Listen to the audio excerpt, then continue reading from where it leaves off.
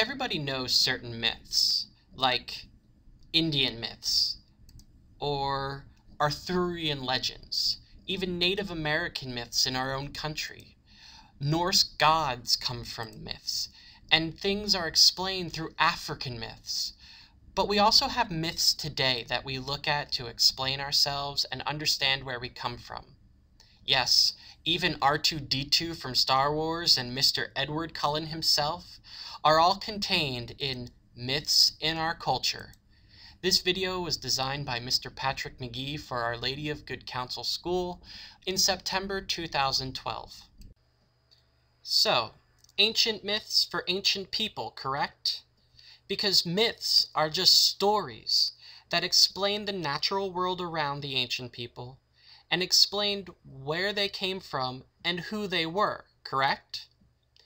Sure, it set up social belief systems or even social customs that they adhered to. It explained the natural world around them and even psychological phenomena. It even explained why certain people had certain anxieties. Well, that's just great for the ancient people, isn't it? But today, with science and technology, we surely aren't touched by myths in our modern culture, are we? Wrong. In fact, you couldn't even be more wrong. Myths are all around us, and we don't even recognize them.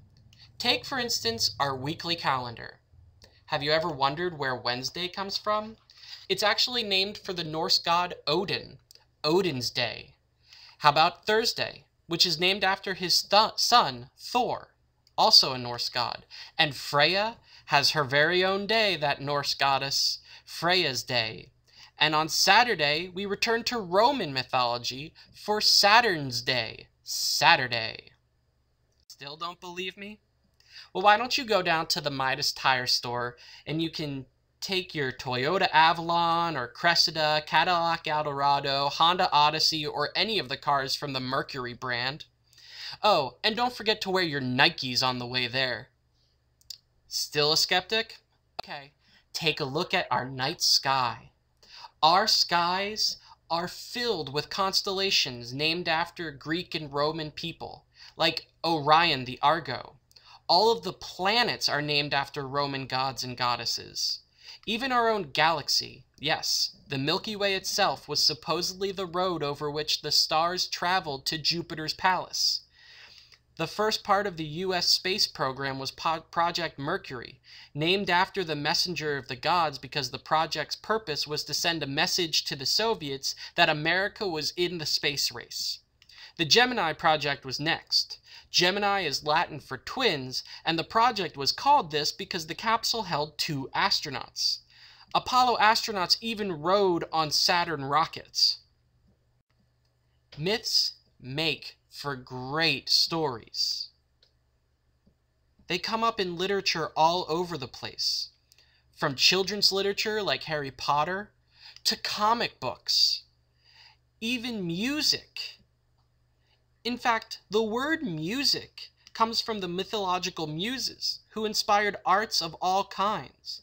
Painters like Michelangelo and Botticelli were inspired by myths. Even children's movies are a good place to look for myths. You'll find them everywhere, including Snow White, Star Wars, and Lord of the Rings. Myths are everywhere. Without myths, we wouldn't have the culture or art that we see and read and hear every day of our modern lives. As we continue our research into ancient myths, try to think how we explain the natural world around us. Do we have any myths? Ask yourself, are there myths we use today to explain certain things to children or ourselves or even to society itself? If you have any questions, you can always email me at patrick_mcgee11@yahoo.com or reach me at grade6mcgee.wikispaces.com as well. As always, have a great night and keep working hard.